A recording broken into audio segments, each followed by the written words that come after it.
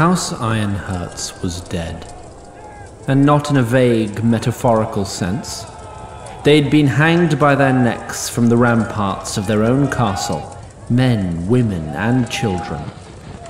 Over the castle walls, the anvil of House Ironhertz lowered, and the miner's axe of the rebel General Traft raised.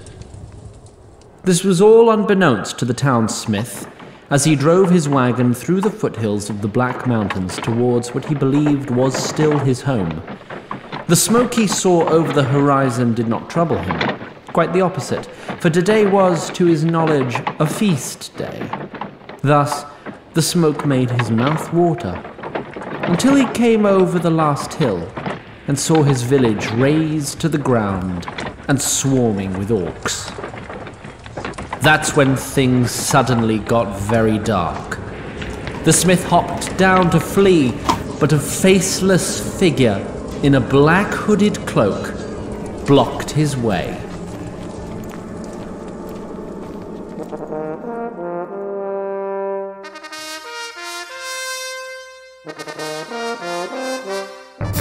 The Once and Future Nerd. Book 1, Princes of Jordan. Chapter 4, Monsters.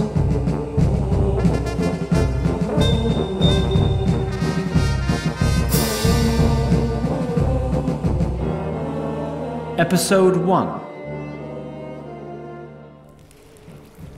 We rejoin our party beside the underground lake where we left them. They all looked rather distraught over the admittedly wicked man who had just died on the end of Nelson's sword. Nelson, dude, I can't believe you just killed a guy. Me? You killed him. Your sword, bro. Your tackle. You tripped him. Neither of you meant to kill him. Well, he's still fucking dead. That it upsets you is a sign of your humanity.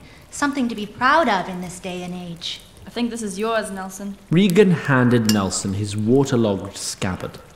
Maybe next time don't throw it down a fucking cave. And you'll want to give your sword a flick. Nelson looked down at his still bloody sword, as though he had never seen it before. Flick your wrist and get some of the blood off your sword. Then wipe the rest off. Else that shit'll dry up and get stuck next time you need it. Huh? Give it here. She flicked the drying blood off the sword and wiped it on her sleeve. And girlie, I want to talk to you before I go. Talk to me? How long you known me? I don't know, like a week? I'm looking you in the eye and I ain't tried to kill you or fuck you, so yeah, safe bet I want to talk to you. Regan pulled a wary Jen behind some rocks so that the two could speak privately. That was the second time in as many days that your boy toy could have gotten you killed. He killed that guy that was gonna kill us. Sort of, and he made those other guys fight the other night. He was stupid and got lucky. Both of those fights could have gone real bad real fast. Billy does things his way and somehow it always seems to work out. No, it doesn't. If it did, you'd be back in whatever the fuck, talking about your vagina and not here getting life advice from a thieving, murdering fugitive. It's not his fault we're here. You're smarter than him, but he makes all the decisions. Our relationship is none of my business? Trust me, I wish it wasn't, but it damn well is now. I mean, I guess I think a man's supposed to be in charge, you know? And it's kind of nice to get taken care of. When I was a little girl, there were these two cats that always come around our house. It was just me, my ma, and my sister then. Ma could barely feed us, but she always left some scraps for us to give to the cats. She wanted us to learn charity or compassion or some shit. We named them Maggie and Katie. I like Katie better. She'd always eat out of your hand, let you pet her. Maggie'd never do that shit. She'd take food once in a while. She wouldn't pretend to be your friend for it. Rather go hungry, I guess. When Ma died, Katie followed me to the orphanage. She pawed at my window every night for had to be 3 weeks. The window that was bolted shut. Stupid fucking cat. Then one night she didn't come. I was on garbage duty the next morning. They told me a stray cat died trying to get into the pantry and I had to take it out. I knew it was Katie before I even saw her. Brought her out back where they kept the trash, and I cried over that stupid, fucking, helpless cat. While I was out there, I seen Maggie walk by with a pigeon in her mouth. We locked eyes, and fuck me if the damn thing didn't nod at me. That was the last time I ever cried. Elsewhere in the cave, Brennen, Nia, and Ylewin had their own private conversation regarding the imminent split of the party. The talk had recently turned to Brennen's recurring dreams and Nia's academic opinion thereof. My killer has died as well, but has not yet joined me. The king has loved the enemy. And what was the third? The vessel must crack, but it shall not break. That last one sounds vaguely familiar, as though I read it in a footnote once and forgot it the next day. I'll see if I can do some research in the city. I doubt they'll have many books wherever that thief is sending us. Wait for a messenger to come for 5 dawns. If none comes by the 6th, take the children to the elders, and trust no one on the way. And Nia, look after the boys. No harm will come to them, General. I swear on my house. No harm. You mean apart from what they've already endured? I'll give them the best counsel I can. Go with Galadin, General.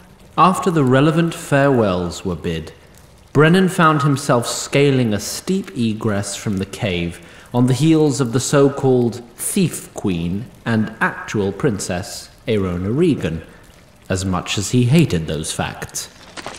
And why would these guys mutiny? Hard to say. Redmoor's garrison is a vicious, selfish, and stupid lot. I'm sure you've said the same about me. Regan emerged from the hole with her ubiquitous bedroll tied to her foot. She saw 6 horses in Redmoor regalia tied to stakes and grazing. I never accused you of being stupid. Brennen also pulled himself out of the cave and untied one of the recently killed men's horses. Regan did the same, but of course could not let this transpire without comment. So, you're fine with stealing horses when you need one? These horses were the property of traitors. They're no forfeit to the crown, that's the law. So, armed robbery then. Meanwhile, the rest of the party had returned to where they originally entered the cave. Ylewin had heard the clamour of battle outside, and so ventured out to scout, but had just now returned to report his findings to the humans. The Mooncrest and Redmoor armies slaughtered the Felgear host. So that's a good thing for us? I can't tell anymore. The horses are gone, though. I feel the fool for hoping otherwise. It's about a day's walk back to the city. Everyone instinctively looked to Billy, waiting for some obscene complaint to be muttered. Huh? Oh, yeah, that sucks. Some hours later, Brennen and Regan were forced to stop and water their horses by a creek. It was overdue. Those boys need to toughen up, or they're dead. Aye, they do. But it's still more tragedy than they deserve. What fucking tragedy? If they didn't kill that guy, he'd have killed them. Anyone killed is a tragedy. If you're still sore about Bowen... Of course I am. Is it not the goddamn point? Then please, spare me the goody-goody hand-wringing. I expect better from a fucking general. There are monsters in this world, Brennen. I've met plenty. I'm sure you have too. Men so twisted and evil that the world is better off without them. Aye. Is that not a tragedy? Regan responded by spurring her horse into a gallop. It took them a few more hours to reach lands officially held by Gunther Guernatal. That is, you recall, Brennen's liege lord and Regan's grandfather. As they neared the first Guernatal outpost of their journey, everything was ostensibly in order. From a distance, Brennen could make out 2 Guernatal officers' uniforms. But given Brennen's belief that there had been a mutiny, he was cautious. Do they need to know we're coming? No, but I need to know what's happening with Redmoor's men. Are they men you can believe? Dunno yet, I can see their faces. Understand something, Brennen. If this little homecoming goes to shit, I'm out. I won't seek vengeance against you if it's not your fault, but you won't see me again. A lifetime of wealth ain't that much if you die tomorrow. Brennen trotted his horse forward to get a better look. I know them. Forgot their names, but I know them by sight. Good men. Horseshit, no such thing. I've put my life in their hands before. And you don't know their names? The benefit of an army bound by honor. By now, Brennen and Regan had reached shouting distance of the officers. Although Brennen could not recall their names, they clearly knew their generals. Hail, General! Welcome home! Thank you, Commander. Good to be home. Who's this? New squire. They gave you a girl, squire? Either you got a silver piece and want your cock sucked? Has anything happened with Redmoor's garrison? Happened, sir? No, they're vicious, selfish, and stupid as ever. Shall we return to the castle? Everyone is awaiting news of your mission. You might recall, as Brennen did, that his mission was meant to be secret. What mission? The fuck's going on, Brennen? I'm sorry, sir. They have my wife. Redmoor crossbowmen leapt from hiding and shot the horses from under Brennen and Regan. They jumped clear, but were surrounded and severely outnumbered. But Regan, ever resourceful when it came to trickery and murder, had managed to produce a small clay pot from some unseen pocket, which she now held over her head. Shoot me, and everyone dies.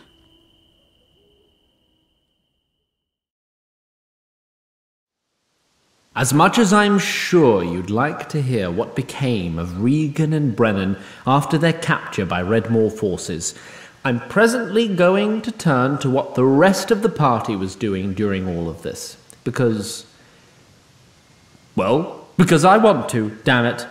I'll not apologize for my impeccable sense of dramatic pacing. While Brennen and Regan approached the fated outpost, the remainder of our party approached a property on the outskirts of Armstrungard, owned by an acquaintance of Regan's. When explaining the nature of this property to Nia, Regan had been asked, So it's a boarding house, then? Sure, you can say that. They were greeted by an employee of the establishment, who yelled down from a second-floor window. Had this indeed been a boarding house, she probably would have greeted newcomers at the door instead. What's your fancy, friends? She probably would also have been wearing clothes. Oh dear. Allow me. Good evening. We were sent by a friend of Madame Bailey.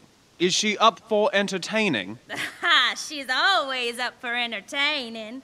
How many years did those three have, though? I beg your pardon? Well, it's 13 to drink and 15 to screw. Oh, I do believe you have misunderstood our intentions. Well, we cater to all. Watch this. I'm choosing not to describe to you the demonstration that ensued, for although shame is not known among the sprites, the traumatized facial expressions of Billy, Jen, and Nelson following this demonstration reinforced my knowledge that shame is a very powerful human emotion. Once they were safely inside the office of this property's owner, Nia did her best to contextualize what had just been seen. So, you see, the expression of erotic love needn't always be aimed towards procreation. Or constrained by standard human anatomy. The children's discomfort was amplified by the decor of the office, of which the unifying aesthetic was a preoccupation with sexual organs. Good evening to ya. The office's owner entered. Aside from her well-worn evening gown, she bore an uncanny resemblance to the Bailey who had sold our traveller's armour nearly a fortnight ago. I understand you referred to me by a mutual acquaintance. Hey, aren't you the armor lady? No, my sister runs the armory. I get that a lot, though. Might I ask how you came to be acquainted with Miss, She helped me deal with a few pushy customers. I feel a bit indebted to her. We were told you could furnish us with temporary lodging. Ideally in a family-friendly section of the house. Which we would pay for, of course. Oh, I'd be glad to. Just 3 rules. Any services rendered must be arranged through myself. You break it, you buy it. And Sergeant McShane is always right. Who is Sergeant McShane? City guard. Thing is, my business is in something of a grey area as far as the law is concerned. Sergeant McShane makes sure the relevant authorities see us in the right light. We shall follow your rules under your roof. If I could be so presumptuous as to ask for one more favor, I was hoping you had someone who could do a small chore for me. Of course. Man or woman? Well, I suppose it doesn't matter, so long as they can read. Read? Well, to each her own. I'll send someone to your room. Madame Bailey winked at Nia as she left. Oh, Galadin, help me. What did I just ask for? Later that night, as the party settled into their newfound quarters, Billy and Nelson found themselves stuck alone together. They could only go so long without addressing the killing that transpired the past morning. I know it's good that it happened, but it doesn't feel good that we did it. That's what being a man is, though, right? You do the stuff other people aren't strong enough for? I don't know if I want to be that kind of strong. Someone's gotta be. Yeah. That blows. Just try not to think about it for a while. I can't shut off my brain like you can. Oh, your genius brain is so high above mine? I didn't mean that. I'd be smart too if my parents taught college. Or if you actually studied. We don't all get affirmative action, Nelson. Are you... Seriously? You want to switch places with me when we get back? Well, not for everything, but you know both my parents are dead, right? Yeah, but... There's no but, man. That's my bad. Yeah, well... I think around here we're equally fucked for once. Ha, no bullshit. I kind of thought you'd be more okay with the thing. What thing? You know. He pantomimed a stabbing motion. Why would I be okay with that? I don't know. 'Cause everyone shits on you and you play a lot of video games? I half expected you to shoot up the school one of these days. Well, turns out I haven't been desensitized to violence after all. Plus, I'm black, you know?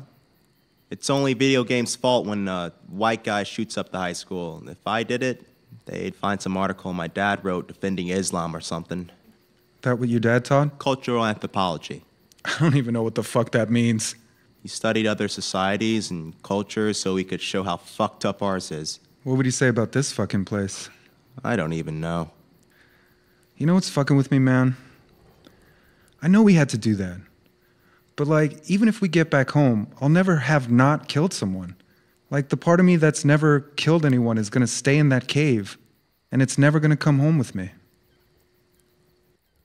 Now, I've mentioned before that Jen had grown quite attached to a device which she called an iPhone, and which I admittedly do not understand.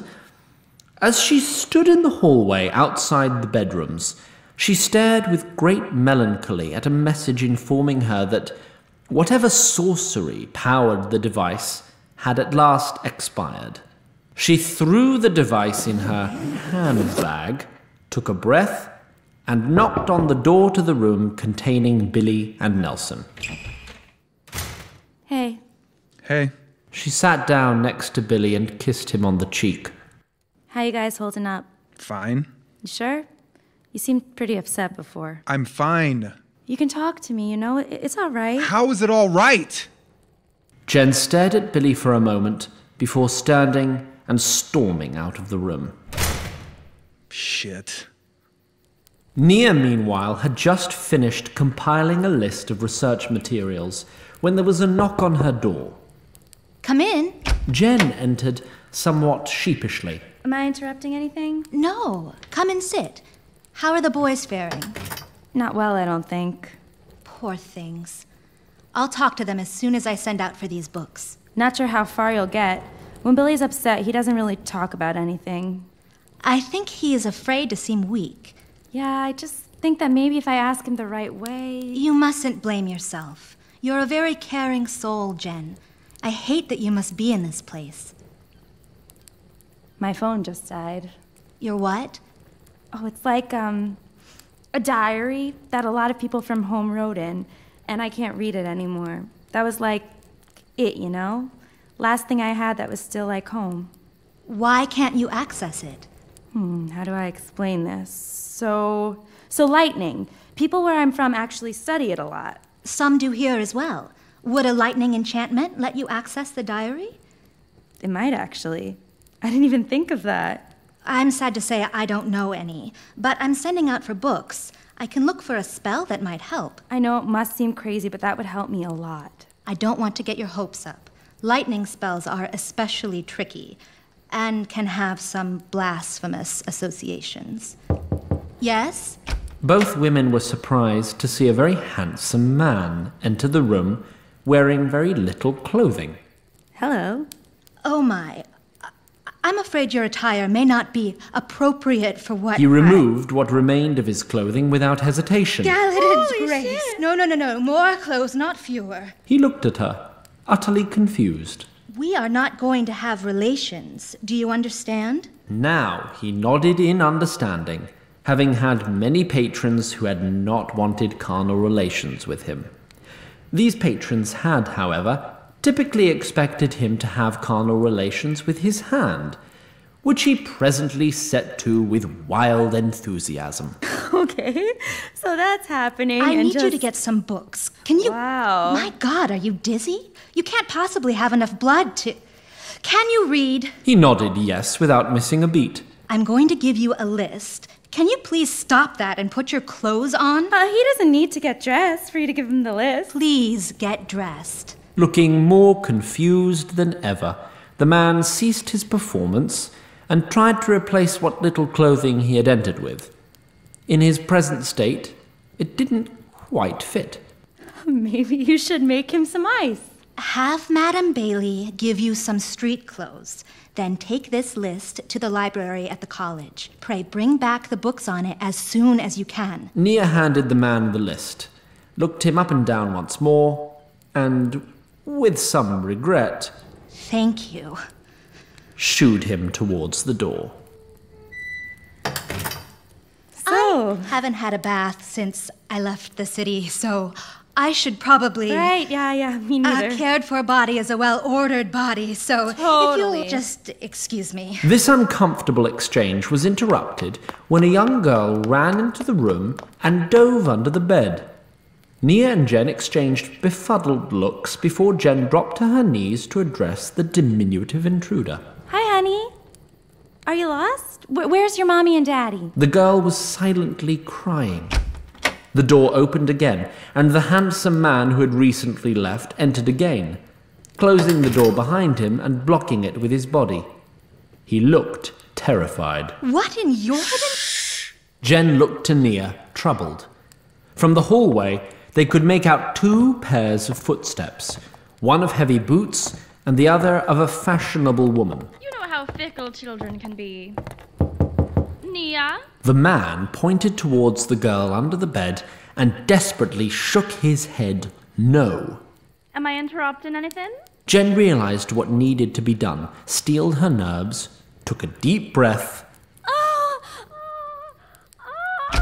Sorry, our young Jen has grown quite fond of the errand boy you sent. Lied Nia, as she poked her head out to address Madame Bailey and the well-groomed city guardsman she was with. How much do I owe you? On the house. You haven't by chance seen a little girl running around tonight, have you? Afraid I haven't. The poor dear's gone missing at bedtime. If you see or hear anything, please let me know. I surely will. Thank you. Oh, and where are my manners? Nia, this is Sergeant McShane. Nia struggled to feign a smile. Pleasure. As Nia closed the door to the room behind her, she saw Jen sitting on the bed with the man, comforting the girl. This was the first time she had a chance to notice the striking resemblance between the girl and the man. It was also the first time she had ever seen such fury in Jen's eyes. Now, to understand much of what follows in our tale, you will need to know a bit about what had been happening in the West with the rebel General Traft. I wish there were a better time to explain this, but soon things are going to get very interesting indeed for our party of travelers, so best to tell you about Traft now. You'll recall the unfortunate blacksmith who was taken prisoner on his way back to the now ruined Castle Ironhertz. What? Well, you didn't think I'd introduce you to a man just as tragedy befell him, only to never speak of him again, did you? What sort of lunatic would do such a thing? In any event, we rejoined the blacksmith as his cloaked captors led him through the ruins of his hometown. He wept for the devastation he saw, and for the many mutilated bodies of the men charged with defending the town. Then they came to the town square. The smith had, of course, heard stories of orcs before, but had counted himself fortunate that he had never seen an orc. Until now. Now he saw pointed teeth and ashen skin and gruesome war paint. In short, he saw everything the stories warned of, which is, of course, the great power of stories. But I'm getting ahead of myself. Though the rest of the surviving townsmen were encircled by several dozen orcs, the smith was led past them towards a recently erected tent.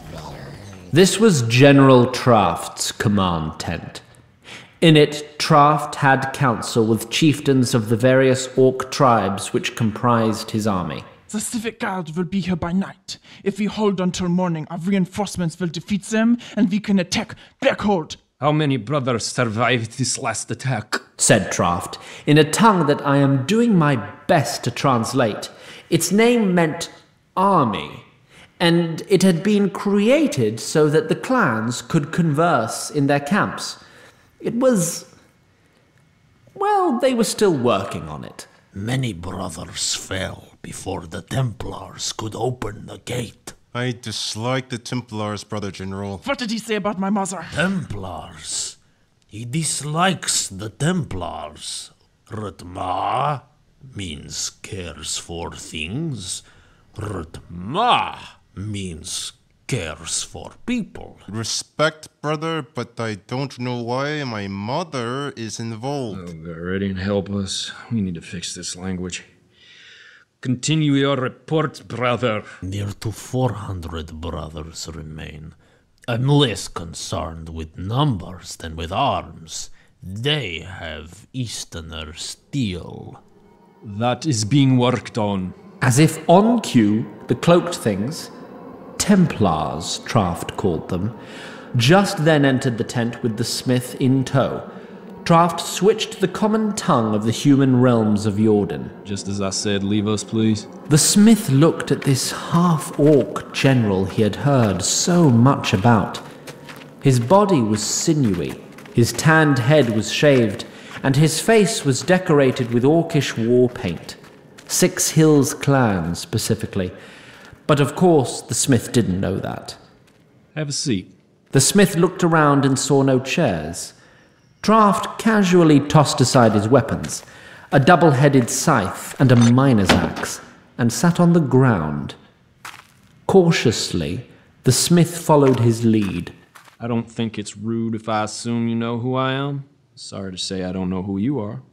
What's your name? It's Smith. No shit. My father was called Smith, so was his father. That ever bother you? I'm not ashamed of what I do. Well, you shouldn't be. I mean, does it ever bother you that they name you after what you do for them? I don't think I understand. Now, let me get right to it, Smith the Smith. I know there's a pretty sizable arsenal near here. I know it was promised to the Civic Guard, but I'm pretty sure they ain't claimed it yet. I know you know where it is because you put it there. Very keen to acquire that arsenal, Smith the Smith, and I'd kindly appreciate if you told me where to find it. What happens if I don't? Well, I'll be forced to retreat. The Civic Guard will take this castle, and I'll keep on with this war for a while longer. Probably lose eventually. They'll flay me to death, and that'll be the story of me. You're not gonna torture me. Well, I reckon you'll live out the rest of your days the same as you've been doing. How much are they paying you for that arsenal, Smith? Give me a number, maybe I can do better. I'm not gonna betray the realm for some extra gold. You know what alchemy is, Smith the Smith? That's when you make gold out of something else. Right. Out of something more common, or else what's the sense? It's quite the power. No one's ever done it. But they have. The princes of Jordan and their elf overlords have mastered alchemy. They figured out how to turn your sweat into their gold. They use the steel there you break your back to make so they can defend their lands. When they defend their lands, they defend everyone. And how defended do you feel right now? They collect taxes on the lands they hold, don't they? And profit off the fruits of those lands. Do you see any of that profit? And get enough to feed my family. You ain't got a family. You'd already asked about them. When I did, I mean. What happened to them? They returned to Galladon. If I remember, there was a pretty bad fever swept through the foothills about 5 or 6 years ago. It was an orc raid down by the river when they went to get water. I'm sorry to hear that, Smith. You're sorry. Then put a stop to it. Take your monsters back across the mountains where they belong. Why do you think those raids happened, Smith? How should I know? Savages. Do you know how I was conceived, Smith? I wasn't there. But you must have heard tell. Orc raid. Please, continue. Tell me what they've said. They say that an orc, well... An orc raped my mother, and that's where I came from, right? That's what they say. They were probably around 50 orcs in that raiding party. Dozen or so got it in their heads to start raping. My father wanted to stop them. He hid my mother, a human woman he didn't know at all, and fought off a dozen of his peers before the chieftain came through and broke up the fight. That's the story she told me on her deathbed. So maybe some orcs have some decency in them. What's your point? My point, Smith the Smith, is to be wary of stories you hear, especially ones that help the powerful stay in power. Those princes I strung up, I asked each of them, who do you serve? First few thought it'd be brave to say gallop down the realm and the king. After I hanged a couple, they started saying they'd serve me or they'd serve whoever I wanted them to. Now that made me real sore. They jumped from serving the people who had power over them most of their lives to serving the man who had power over them right then, namely, me. No one thought for half a goddamn second that maybe they should serve someone with less power than them. You see, Smith, everyone in this world has to choose who they're going to serve. Unfortunately, you're going to have to choose a little sooner than you might like. Now Traft straightened up and looked Smith straight in the eyes. They weren't going to pay you for the arsenal, were they? They was going to claim a crisis of the realm and take it all for free. Smith blinked first. That's what I thought. What if you still had a family? You'd be counting on payment for those weapons to feed them. What about your friends who mine the iron and coal for your steel? Don't they have families? Shouldn't they see some of the wealth that the princes of Jordan gain with the iron they mine, with the steel you make? Hard work is its own reward. Did Hans Ironhertz's wife ever have to go outside the walls to get water? It's a lady's right to be safe in her family's castle. Who gave her that right? Who denied that right to your wife? Galladon. Smith traced the circle around his heart. Dubious theology aside, how do they hold on to that right? It's just the way things are. What if before I came through here, y'all just marched up to the inner hold and demanded to stay? I imagine they'd tell us to leave. And if you didn't? If you stayed and started pounding on the gates, can you imagine any way that wouldn't end with y'all getting cut down? I suppose I can't. They'd have cut your wife down with steel you made. The blood of commoners is the not-so-secret ingredient in their alchemy. Before me, every war you saw was between one prince and another. That is what they do with the steel and gold born of common sweat. Not bread for your belly, not a home for your family, not shoes for your children. Instead of feeding you, they feed the monster they created. War so that they can become more powerful. But you started a war. My war, Smith, is for the people who've never had power. I can't promise that no evil will come of it. I can't even promise that the results will be good, all told.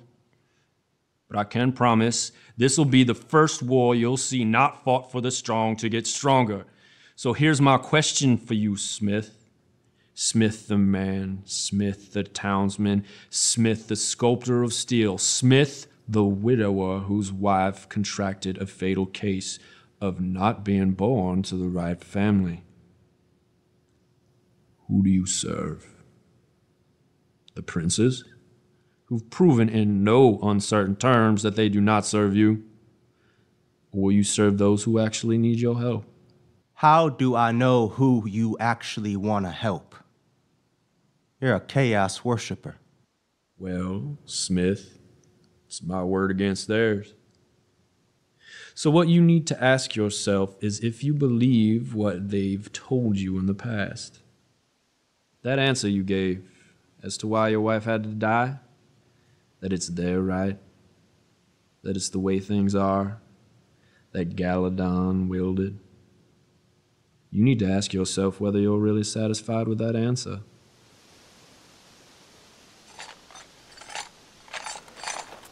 The small detachment of Civic Guard had travelled non-stop since dawn. They were relieved finally to reach the hill marked on the map that Smith had given to them when he pledged the weapons. They fumbled around for a while to find the well-concealed tarp, and then excitedly pulled it back to reveal an empty hole. Then the ambush came. The realization that haunted these guardsmen in their dying moments was not that orcs had found them, but rather that the orcs who beset them were armed not with stone weapons, but with well-made steel.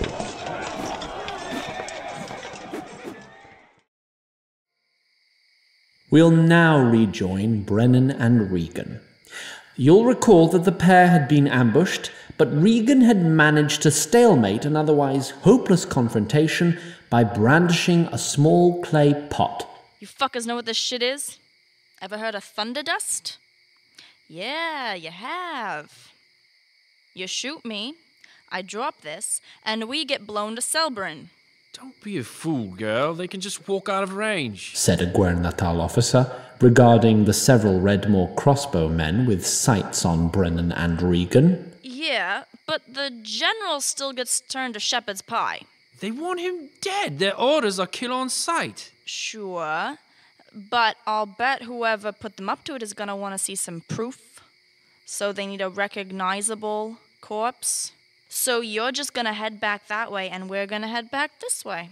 No, we're not. What? We're going to the castle. Have you lost your fucking mind? Take us to His Majesty. Tell us who started this mutiny, and I'll petition for your lives to be spared. Hang on. I've got the thunder dust, so we're going where I say. I'm the body they're keeping you alive for. We go where I say, and I say the castle. It's all right, milady. Worst of it's over. Arlene's yelp was in response to an ear piercing that Gwen had just performed for her. Gwen pulled the needle through, and with it some fine silver thread. She fastened a knot around her lady's ear to shape it into a point, like an elf's. I still don't know why you poor highborn girls have to go through all that for a wedding. I think your ears are perfectly fair the way they are. No, I didn't mean... They look beautiful. I failed us, Gwen. I could have stopped him, had I any courage at all. It wasn't the right moment. Then when is? He's more powerful than ever now. Ardel's not as clever as he thinks he is. We'll get another chance. And I'll fail again like I've failed all my life. You haven't failed all your life. Haven't I? Then show me one goddamn thing I have to show for my successes. Gwen looked down, hurt. Oh, I didn't mean to shout at you, Gwen. You needn't apologise. You may speak to your servants however you wish. You must realize by now that you're more than a servant to me. Please don't stay cross with me. You've worried yourself sick these last few days, milady. Why don't we take a walk in the garden? Arlene lay down on her side. Will you lay with me, Gwen? Just for a little while? After a moment of surprise at this novel request, Gwen obliged. Did my embrace truly mean that much to you?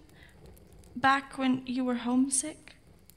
Of course, milady. I knew I'd found a home. What's that feel like? Gwen moved herself close to Arlene and put an arm around her. Both closed their eyes, drinking in a feeling that almost resembled safety. Tell me I'm good. You're good. Tell me I'm worth something. You're worth the world. Tell me I'll be happy one day. Almost without realizing she was doing it, Gwen placed a gentle kiss on Arlene's neck. Their eyes jolted open, and Arlene whirled round to look at Gwen. The two looked at each other with the same look you might see when a doe spots a hunter. Before either could say or do anything further, What's going on? Emergency court meeting. the emergency meeting had been called as a result of some important news Ardel Redmoor had gotten from one of his advisors. Captured? My orders were to kill on sight. I will need to arrange a whole show of a trial. Give the men who captured him their 100 gold pieces, then have them killed for disobeying my orders. Arlene and Gwen entered the main hall through an upper-level gallery and looked down at Ardel, sitting smugly in the throne he had recently usurped from Gunther Guernatal. There was a palpable shock in the court when the main doors flew open and Brennen strode in, shackled. Your Majesty, I've been... That was when he saw Ardel Redmoor, sitting where Gunther Guernatal should have been. You impudent ingrate! How dare you presume to sit in that throne? Where's His Majesty? Regan, also shackled, was led into the hall behind Brennen. He awaits trial for treasons against the realm, blasphemies against Galadon, and issuing orders which would bring dishonor. You're a liar. None of this will stand. General Brennen of Greyfield. You are charged with conspiracy to commit treason against the realm, conspiracy to blaspheme against Galadon, carrying out dishonorable orders, and, why not, consorting with prostitutes in a manner unbecoming of an officer. How do you plead? I'll die before I'm judged by the likes of you. You are now charged with obstructing an investigation of this court. Do you deny leaving this castle under clandestine orders from Gunther Guernatal? There's a special rack in Selberin for traitors, you up-jumped shite. You are now charged with addressing nobility in an obscene manner. You will face trial in the morning. Take him away. Two of Ardel's men tried to follow this order, but they could not get Brennan's considerable heft to budge. Get your hands off me, you fucking swine. That's 2 counts of obscenity. It finally took 6 men to drag the raging general away. You.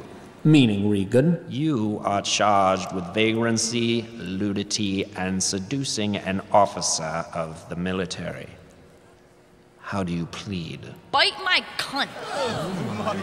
In the morning, you will be hung from your neck until dead. And give my asshole a couple licks while you're down there. What? That's just common courtesy. His Majesty High King Gunther Guernatal was sitting on the stone floor of a dungeon cell, in no way fit for royalty, when he heard the heavy footsteps. Soon he was face to face with the captured general in whom all his hopes for salvation had once rested. They sat in silence for several minutes, before Gunther decided what he wanted to say. It's not your fault. If I had gotten her back a bit sooner... You couldn't have predicted Redmoor's betrayal. I'm supposed to be the one with a mind for politics. Vicious men triumph because they do things virtuous men would never think of. It would have been nice to meet her. She's of a different world than you or I. No doubt. What's her name, by the way? Erona Regan. Erona? That's a name from the old times. Her grandmother loved all the stories from the old times. But it's blasphemy to praise the false idols of the past. Indeed. But the thing about women is the blasphemous ones are often... well, never mind all that. You never got to read much history, did you? Never found the time. How could you? I've always had you out killing someone or another for me. It was my greatest honor to serve. I know, friend. I know. I should have knighted you. I'm sorry about that. I was always waiting for the right time to deal with all the backlash. So, who was this Erona from the old times? Well, they pronounced it Irona then, back before the elves brought peace and men were just warring tribes. She was a famous warrior queen. Sounds about right. Oh? She's violent, devious, ruthless, uncompromising, doesn't give a damn about anyone but herself. So, you're saying... If only she gave a damn about anyone but herself, she'd be a perfect queen. Elsewhere in the dungeon, a somewhat dense Redmoor soldier left Regan standing in a corner with her hands shackled behind her back, while he tried fruitlessly to open and examine her bedroll. He was thus distracted when Regan squatted and scooted her manacled hands behind her to the back of her knees. In the same motion, she sat and rocked backward and passed the chain under her feet, and then stood instantly and effortlessly. If it looked like a thing she'd practiced many times, it was. She crept up behind the soldier. We shall take a turn from that grisly scene back to Madame Bailey's. You'll recall that, in order to protect a young girl, Jen had recently proved herself a passable thespian. Her performance was at least convincing enough to make Billy come running, and barely to notice the young girl in the room when he saw the scantily clad man. What the fuck's happening, Jen? Sometimes, at the peak of erotic excitement... Weenie, shut the fuck up! I leave you alone for 10 minutes and you're nailing this guy? No, that's not... Christ, Billy, not everything is about you. What's that kid doing here? Close the door. Jen's performance was a ruse to keep Sergeant McShane away. Which one is Sergeant McShane again? If I recall, he is city guard and friend to our host. He's a monster. He knows sons and daughters of whores have nowhere else to go. That's why he comes here. Wait, comes here for what? He's a child molester, Billy. Whoa, shit. Are you sure? I'm sure. No offense, but are we expected to merely take your word? I saw the way she looked when she came in here. Whatever he wanted with her, it wasn't anything good. So what do? We kick his fucking ass is what we do. Why not just report him to his superiors? Surely they would disapprove. Then we'll all be in jail, and the kids will be in orphanages. There's no better for them in there. We should leave this place. We can escort you two as far as... You think I'm here because I've got better options? Yelloween, take the children elsewhere. I'll stay here to hide these two until McShane leaves. What about all the other kids? I can only hide so many in this room before someone notices. No, we need to stop him or it's just going to keep happening. This world is filled with evil. The righteous must choose their battles. We cannot win this one. I refuse to believe that. Well, we certainly can't do anything tonight. Let's try to get some sleep and think on it in the morning. Jen stroked the young girl's hair. You're gonna be all right. I promise. Back at Castle Guernatal, Gwen searched the cavernous pantry for some sweet to cheer up her mistress. As she moved aside a small barrel, Ingrid, get! a mangy cat skulked away deeper into the shelves. Sensing the commotion outside was nothing good, Gwen looked frantically for a place to hide in the pantry. She found a barely remembered service door that led through some tunnels and out of the castle. She had no intention of leaving, but she breathed a sigh of relief at having a way out if the need should... Move. Gwen wheeled around to see a Mooncrest-style sword pointed at her. Holding it was the very determined-looking woman she had seen in court a few hours before. Move or you die. You're the one they brought in with the general. And I'll be leaving by myself, right through that door. Maybe over your corpse, but that's up to you. You escaped. I can see you're a little slow, so I'm gonna give you one more try. How many men did you kill to escape? As many as I had to. If you move right the fuck now, you won't be one of them. If not, I will put this sword through you and you will die. Got it? You can save the king and the general. But I won't. Last chance. Help us. I beg of you. Fuck, I tried. Gwen closed her eyes as Regan raised her sword. The mangy cat leapt at Regan. Reflexively, Regan flicked her sword towards her feline assailant. Two bloody halves of Ingrid the cat fell to the ground. Shit. Strangely, and for the first time in many years, it took concentration for Regan not to look shaken. Was that your cat? Wasn't really anyone's. But I fed her. Sorry about that. So, do I have to kill you too? No, you can help instead. You're not gonna be a hero. You're just gonna be dead. Servants don't make it into the songs. Ardel Redmoor is a monster. Good people will suffer if he's not stopped. Good people suffer no matter what. I don't need to suffer too. Sorry, sweetheart. Do yourself a favor and close your eyes. No. Have it your way. Regan raised the sword once more. Look me in the eyes. Understand the pain and despair that's brought me to this. Does that make you feel nothing? Nope. I'm sorry. I imagine in your shoes I'd say the same, but I'm sorry. Oh, God, fucking damn it! What are you so eager to die for? Love. Love. Love? Are you fucking... Love? You scrape up everyone's shit so they'll feed you. How could you possibly be so fucking stupid as to love anything?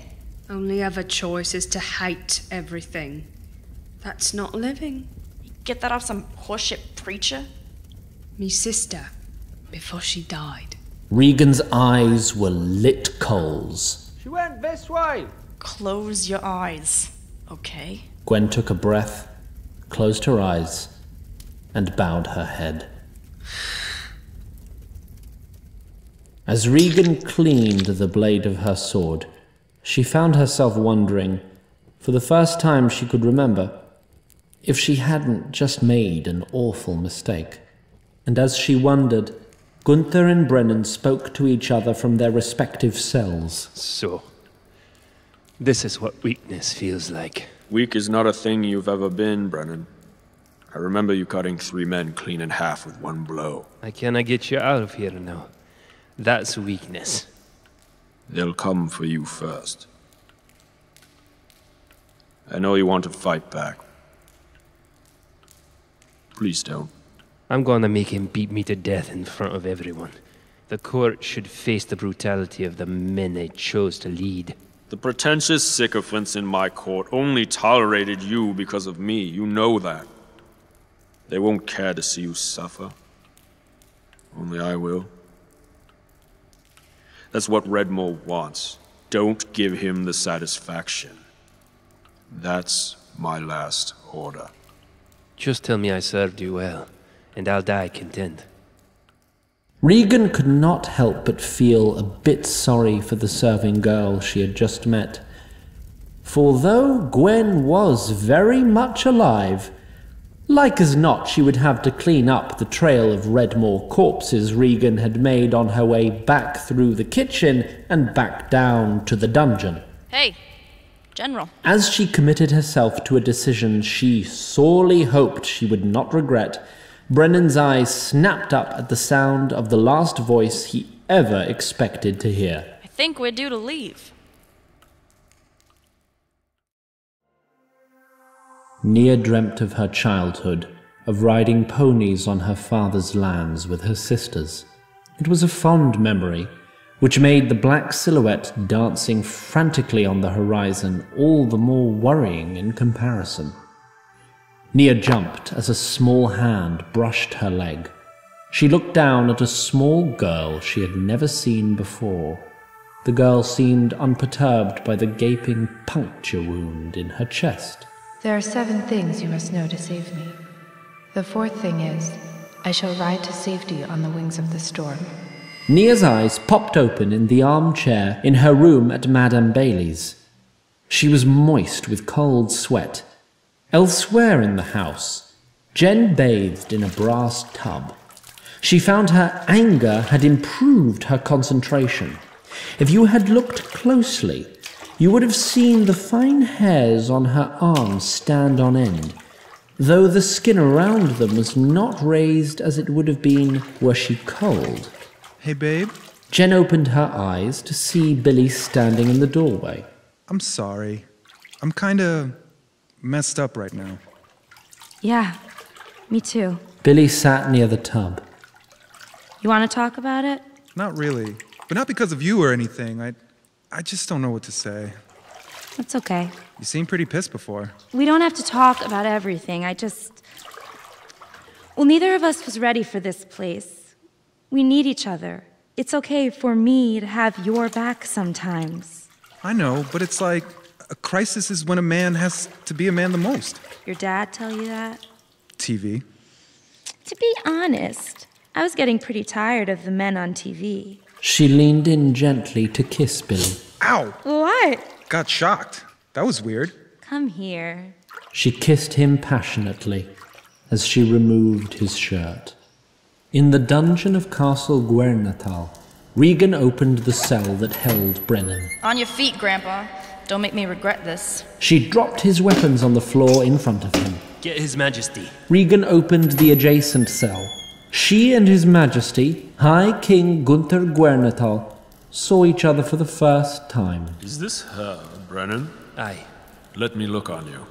So this is my grandpa? Grandpa? You should kneel before His Majesty. We should get the fuck out of here. Please tell me you know a better way than straight up the stairs. Brennen led them through the same tunnel he used when last he left Castle Guernatal. Why'd you say my name like that? Irana? Yeah, that's what my ma used to say when she was mad at me. That's how it was said in the old times.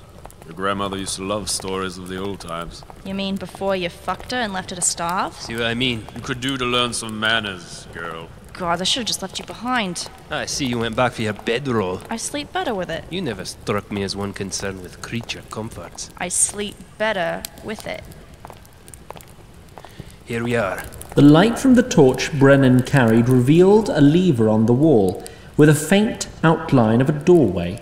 It breaks my heart to retreat from my own house, Brennen. We'll be back before long, and I'll bring you the head of that usurping little shite. Brennen pulled the lever and the wall slid open. A Redmoor soldier was waiting in the pouring rain with a crossbow.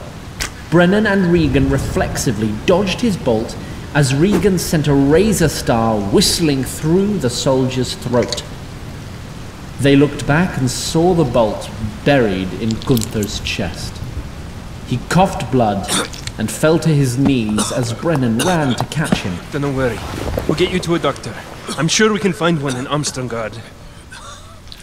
You just need to stay awake for a little while. But the king's eyes were empty. Brennen. Be quiet and help me move him. Brennen, you know damn Shut well up! He's dead, and we will be too if we don't leave right now. 3 Redmoor pikemen came to block the apparently not-so-secret exit. Halt! In the name of the Lord Regent! Brennen looked them in the eyes for half a moment, and then unleashed a terrible and inhuman sound. The faces of the soldiers turned to pale terror. They dropped their pikes and turned to flee, but Brennen was on them. He swung his axe once and cut the 3 men clean in half. Through the rain, Brennen could make out 2 men trying clumsily to run away through the mud. This time, he recognized the 2 Guernatal officers who had aided in his capture immediately.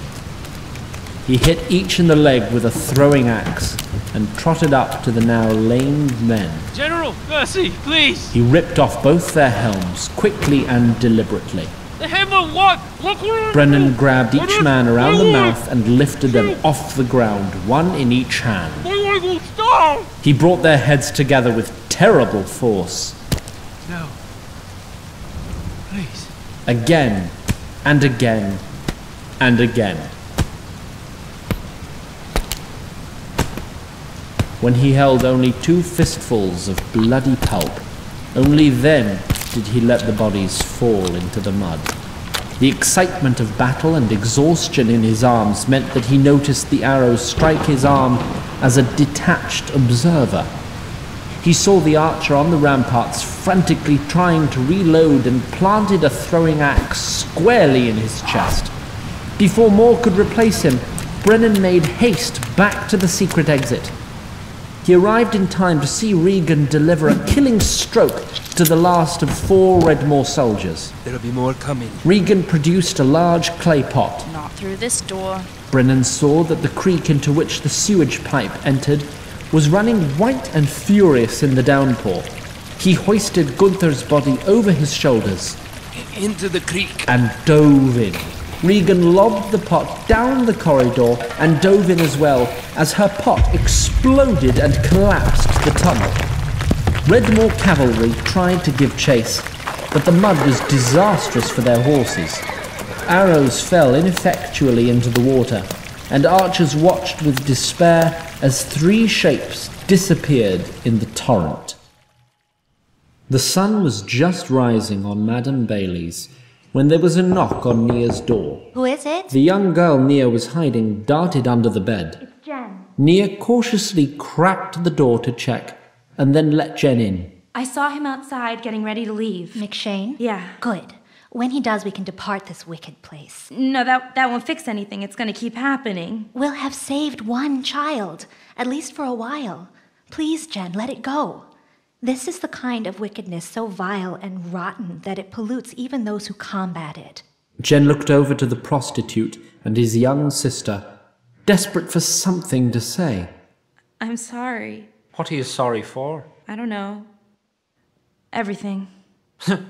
I do like some things about my life. I know how to... I just wouldn't have liked it if someone looked at me the way that I was looking at you. You're not me. No. I could have walked away. You should go and gather your things. Tell the boys as well. Regan awoke on the banks of a small lake to the sound of Brennen groaning and popped up with her sword ready. What's happening? I'm fucking old is what's happening. Brennan ripped the arrow out of his arm and held his hand over the bleeding wound. You just fought harder than most young men I've seen. Aye, and I did it with the body of one fucking old one. That's when he saw the lifeless body of the former High King, his late Majesty Gunther Guernatal. As he painfully remembered all that had brought him to the banks of this lake, his face betrayed a furious kind of despair that very few people could understand. I'm sorry about the king, Brennen. There was nothing... Brennen leapt to his feet and unslung his axe. Regan instinctively went for her sword, but Brennen dropped his axe at her feet. The king is dead. He knelt. Long live the queen. Sorry. What? I await your grace's orders. Okay, first stand up because that's fucking weird. He did. Alright, now sit down and let's deal with the hole in your arm. Regan unravelled her bedroll to reveal a small armoury of very nasty-looking things. And of course, her long sword, half-sword, and dagger. Told you I sleep better with it. From among the weapons, the likes of many of which Brennen had never seen, despite his decades on the fields of battle, she produced some bandages. So, by royal decree, What the fuck do we do now? First we find the children. Then we may need to appeal to the elves directly. Tell them the high throne has been usurped. If only we could have gotten Gunther's Talisman of Dominion. What's that? Talismans of Dominion are elven artifacts, very beautiful, given to each of the great houses to signify that the Elvish High Council will recognize their rule. And there was one of those back at the castle? Aye, kept in a heavily guarded vault, far below ground. Was it, by any chance, like a platinum egg with all kinds of jewels and shit on it? Aye. How did you... You stole it, didn't you? Regan unwrapped the cloth bundle she had carried since the castle to reveal the exact artifact Brennen had just described. I'm not gonna escape from a castle and not stop by the vault. You know something, Your Grace. If I ever had a daughter, I'd pray to every god there is she'd turn out nothing like you. All the same, I think we can get along. I think I know what you mean. The night we met at the tavern. That was clever, with the brandy. Please.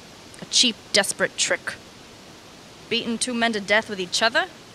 That was inspired. Oh. Now Brennen grew very somber. Does it trouble you? How easy it is to kill. At least I'm alive to be troubled. Before we spoke of monsters. Men so twisted that the world is better off without them. I'm one of them. If you're a monster, I don't want to know what I am. But I'm starting to think the world needs us. What good can a man possibly do, when all he knows is how to destroy? He can destroy bad men. The men who make it so that I had to be this way, or die. In the songs, it's always virtuous men who vanquish evil.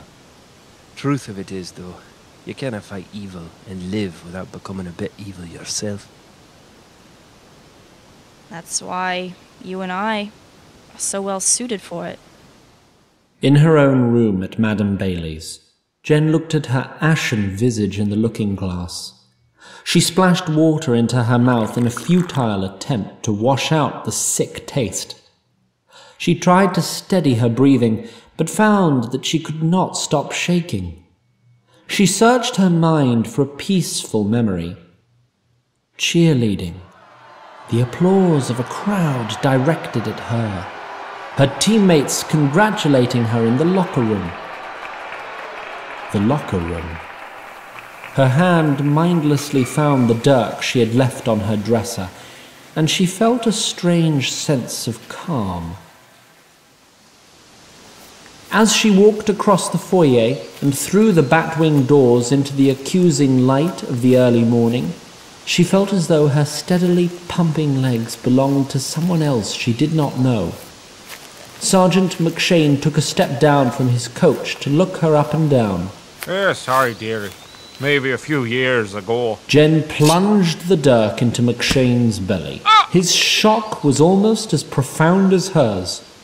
Coming to her senses after a short eternity, Jen yanked the sword up into McShane's ribs and then out. He fell forwards into a pile of his own innards. Jen looked down at his corpse. Shaking and weeping, she closed her eyes.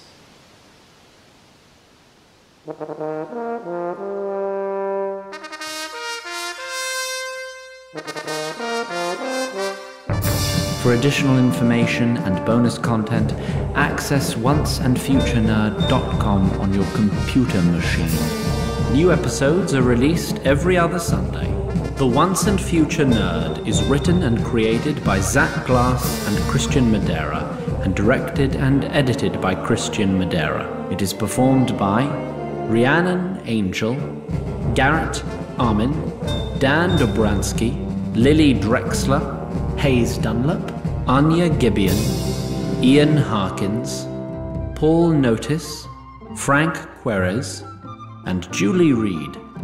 It is co-executive produced by Jess Kelly. The Once and Future Nerd is recorded by Brian Forbes at the Gallery Recording Studio in Brooklyn, New York, with second unit production sound by Gary O'Keefe. Foley, sound design, and post-production mixing is done by Sandra Ramirez. Theme music is composed by Tom Lee. Alex Story is an associate producer.